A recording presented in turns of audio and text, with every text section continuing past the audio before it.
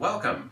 I'm Robert Wainscott from Black Box Analog Design, and typically when I do things like this, I do them as sort of photo essays, but I thought it would be fun to film one because who wants to read anymore?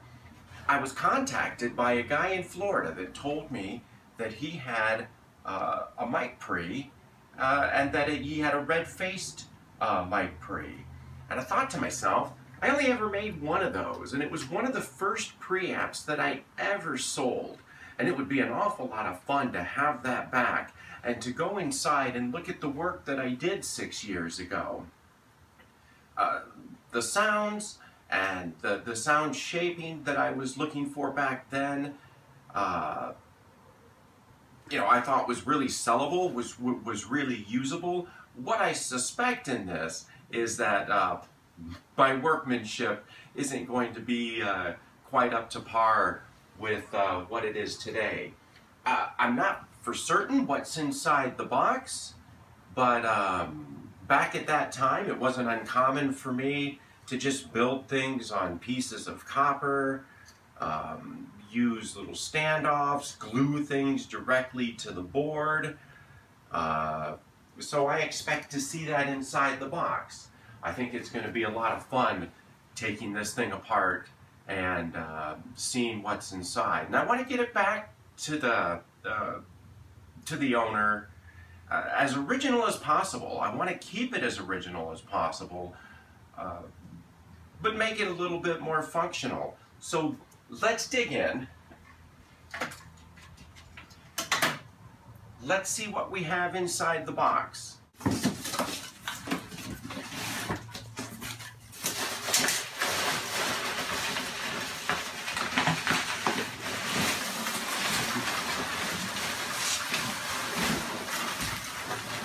You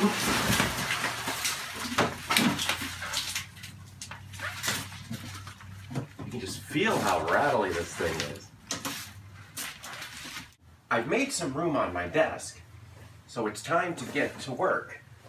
Now, as you can see, this has a red faceplate, and as some of you that have followed my company know, everything I make has black faceplates. So I only experimented with odd colors in the very first few months as I was learning about electronics. So have a little look at this guy. Red faceplate. I can see where I would have added a DI input after this faceplate was made for me. I can see some marker where someone has gone through and made markings on where they like the unit. I can also see a little bit of damage in the faceplate here. Perhaps that can be bent back out. Loose screws, loose faceplate.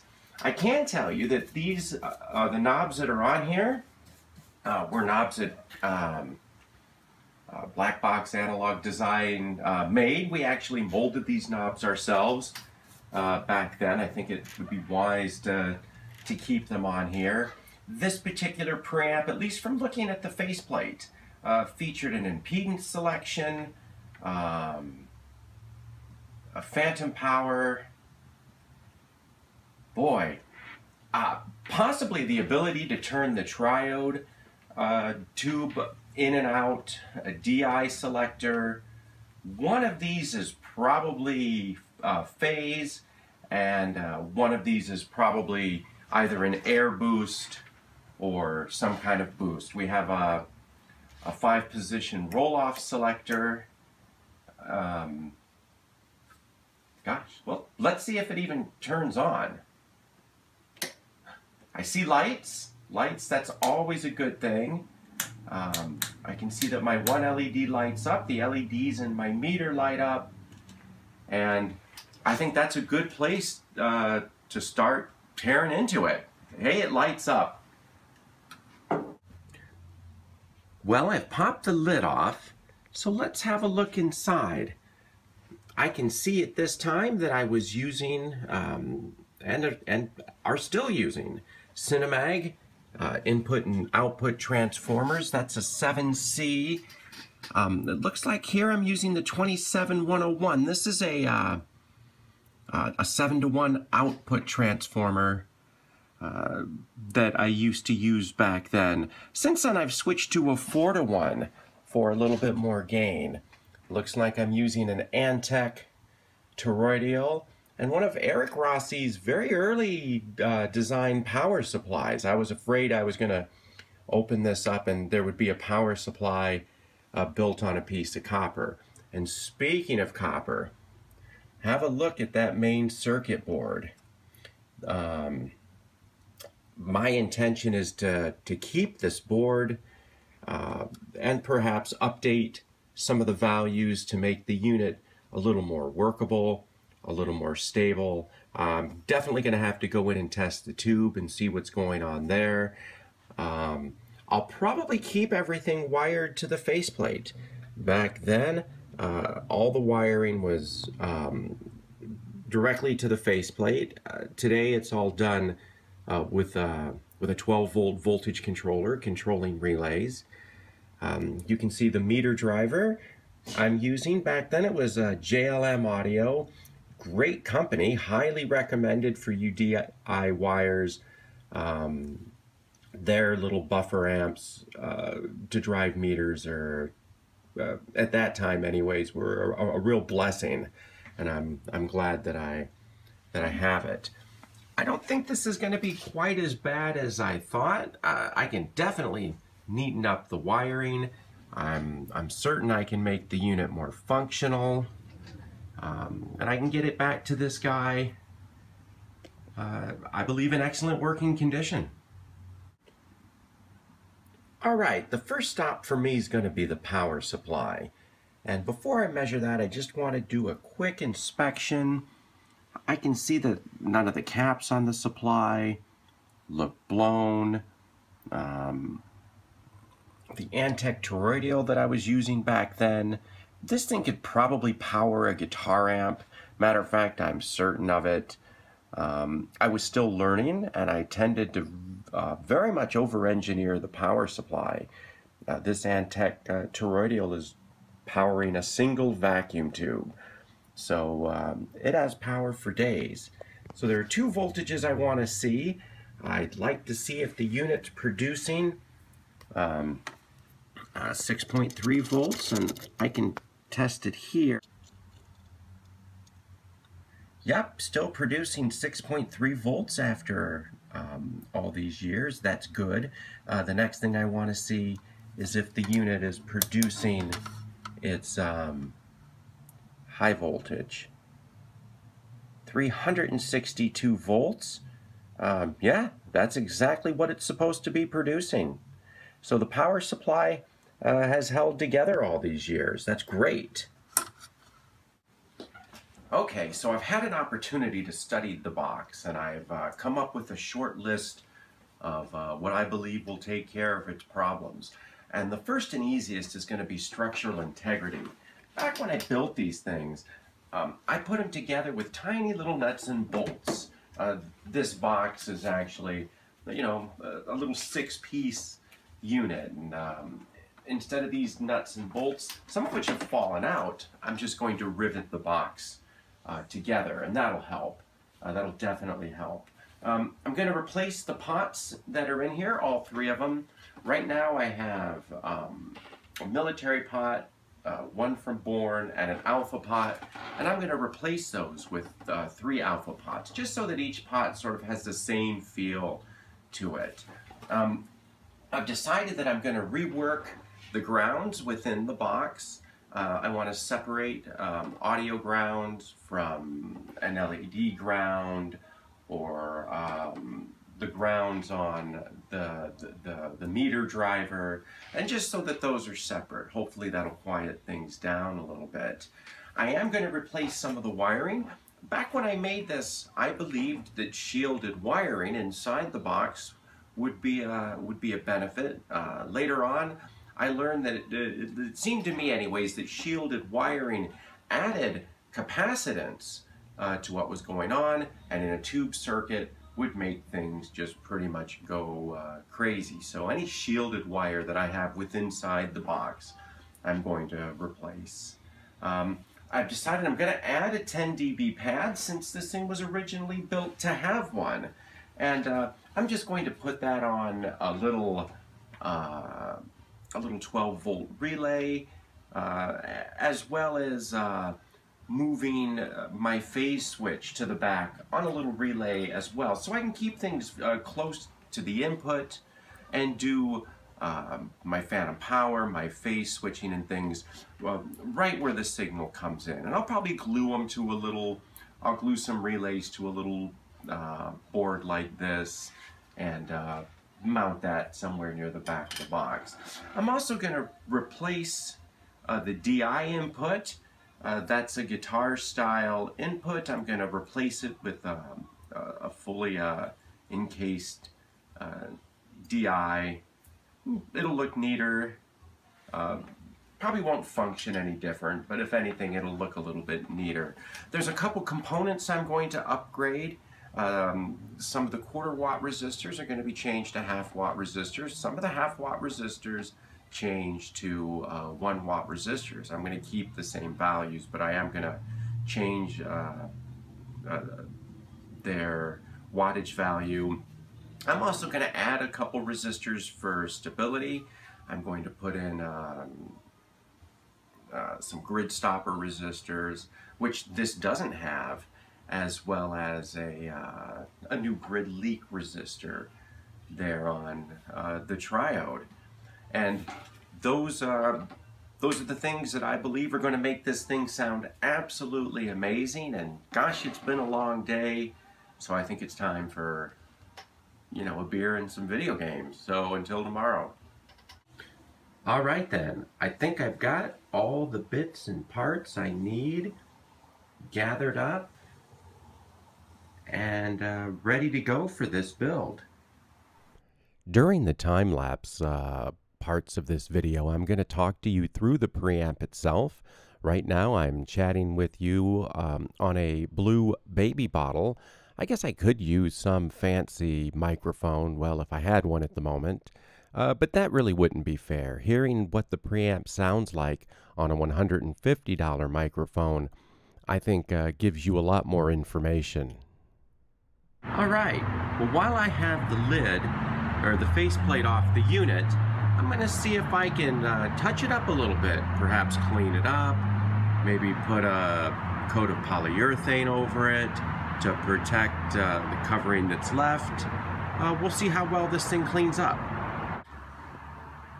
Okay, here's where we're at the moment. The faceplate's drying. I've pulled out the pots that were in there originally. I've taken the meter out. I've removed the high-pass filter. I'm going to definitely replace that. I've started tearing into the box and removing components. Just come to the conclusion some of it's just going to be easier just to run new wire than to keep the existing wiring that's in here. It'll be faster, and I'm most certainly positive that I can do it neater. So here's where we're at. Some stuff's drying. Some things have been pulled out. These should be ready to play with soon. As soon as they're dry, I can start wiring those up. This is my new high-pass filter that I'm going to use. I've got my new pots all laid out and ready to go, and the parts that I need. I am going to have to spend a little time trying to match resistors to get some values that I'm looking for, but all in all, everything's going smoothly.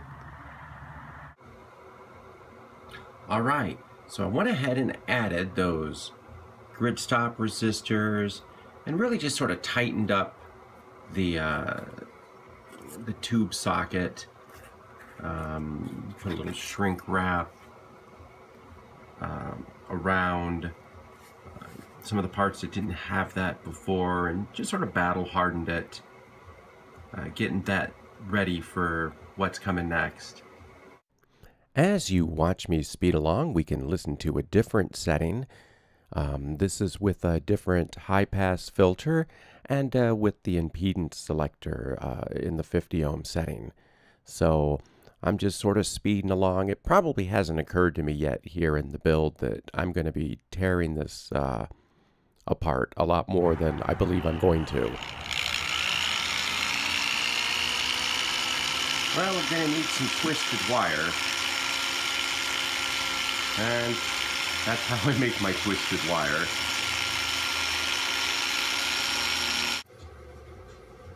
Okay, so I got around to building my phase and 10 dB pad. So let's see if that works. So what I did is I glued some relays to a little piece of copper clad board, and I went ahead and wired up that little circuit that you see. It looks a mess now, but that's all the wires I would need to make that work. So I've got a pad and I've got a phase switch, and that's all wired up. So you can see there's my signal going in. Let's turn on the pad. All right, the pad works. That's great. Let's see if the phase switch works. We probably won't see it flip phase the way this particular, but I'll... Believe it or not, phase works as well. So those two parts of the circuit are working. I do know a little bit about the history of this unit. The first owner was a gentleman that did work for Turner Broadcasting. He did his evening spot, so he would be, tonight on whatever, somebody does whatever, watch it. And then the unit was picked up by producer-engineer Flip Matrix, who recently informed me that he did record Grammy-winning artists such as Onyx and Howard Hewitt on the box. So that's a little bit of news I didn't know. Okay, so we're back here at the faceplate, and what I've done is I've taken the pad and the phase, and I've wired that to the faceplate. I've added a little bus bar, and that's going to be holding my 12 volts. So I've got 12 volts of power that can power the relays to my phase switch and to my pad. And since I've got 12 volts there, I can use that 12 volts to power the LEDs in my meter, the LEDs running the faceplate, and the 12 volts that I need to run the meter driver. And so I've got that done. I'm gonna add an air switch and a boost switch. It'll be a 3-position an on-off on switch, so that you could have air or you could have a boost. And I'm going to make that air switch adjustable. You'll have to take the lid off to do it, but the user will be able to set sort of whatever air feature that they want to have. And you can see some of the other wiring I've got done here. I've got the input and the DI, that's all ready to go. Pretty much this faceplate is ready to go. And wired in, like I said, to some of the other components that need it. All right, let's take a moment and review where we are. When I first started, my office was nice and clean. And you'll notice that that isn't true anymore. And this often happens during a project as I scramble around looking for bits and parts and tools. My office usually looks like a hurricane hit it when I'm done. But again, let's see where we are. I've got the faceplate stuffed. I have one of my sub-components built. And here's where we're at with regards to the circuit board. Or I should say, point-to-point copper monstrosity. And by the way, you know, in case you're thinking that this just looks like just a bag of wires, Let me show you something. This is a 40-watt amplifier manufactured sometime during the late 60s, early 70s. I'm not certain. Better hope nothing bad happens, because equipment like this wasn't grounded back then. It would have been grounded internally, a floating ground. I want you to look at how this thing was manufactured. Have a look inside here. Back at this time, this type of manufacturing would have been done in Ohio, Michigan, perhaps even New Jersey. And this type of manufacturing was basically considered women's work. Women most likely built this item. But you'll notice that there's really no circuit board inside. They use some of the same types of standoffs that I use, so that they can mount a couple items, but everything else is point to point. And what made this really interesting, for me anyways, is this really is sort of a people's amplifier. If something were to break, say this old oil-filled capacitor, it could easily be snipped out and a new one put in. It really was possible for people to work on and maintain their equipment. I guess with the addition of the cable that's going to carry the signal to the meter, the faceplate looks to be, at this point, pretty much wired up, minus I still have to put in the phantom power and my impedance selector, but those are currently wired to other things within inside the box. So let's get busy. Again, as I speed along and we listen to me on a different setting, let's take a look at the DI in this box. So I've got a couple quick samples that I recorded, all unprocessed, of course, some bass guitar, some clean guitar, and some guitar through a very old Line 6 software plugin. Let's start with some bass.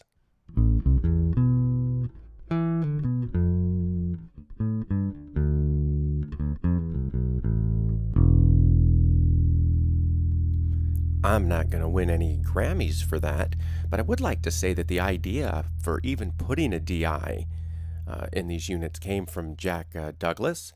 Let's take a look at some clean guitar. And you'll notice I'm flipping through some settings while I do it.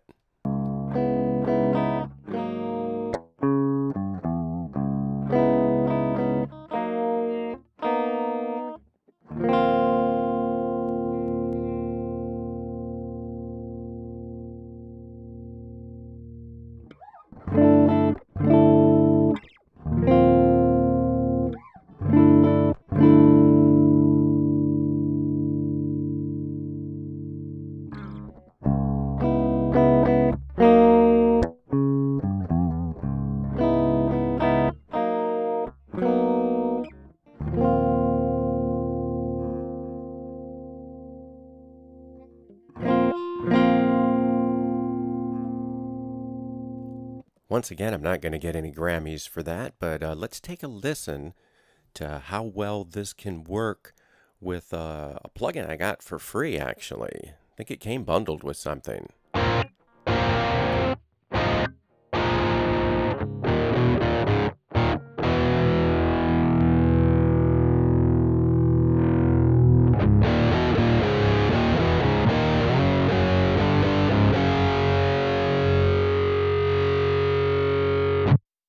Metal at its finest. So the only thing I did there was just change how I was using the triode tube, and it went from kind of crunchy to, heavy. So we're back watching me work my way through this design here. You can see that I'm building a new power supply, although I am using the parts from the old power supply.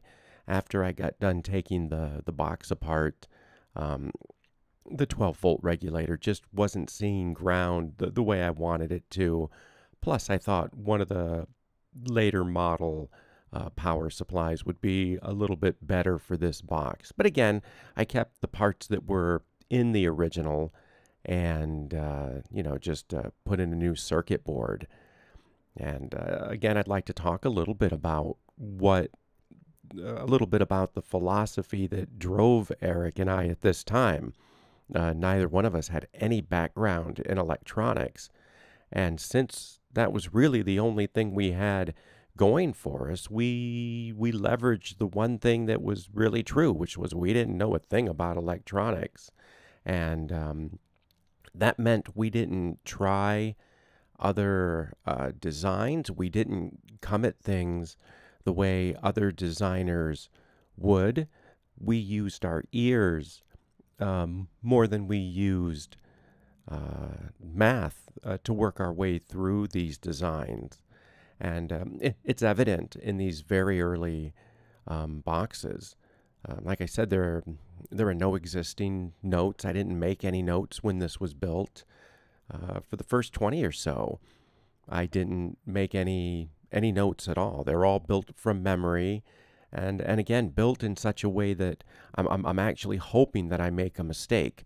Most of the time, the mistakes I made, I'm gonna say were tragic, but might result in me shocking myself, or the circuit not working, or the circuit just sounding horrible. But every now and again, a mistake I would make would just make the thing sound amazing.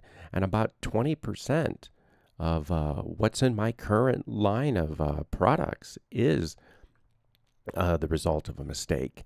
So here we are at the end. You can see me doing some little sweep arounds with my camera phone. You get to see my desk here and what it looks like inside.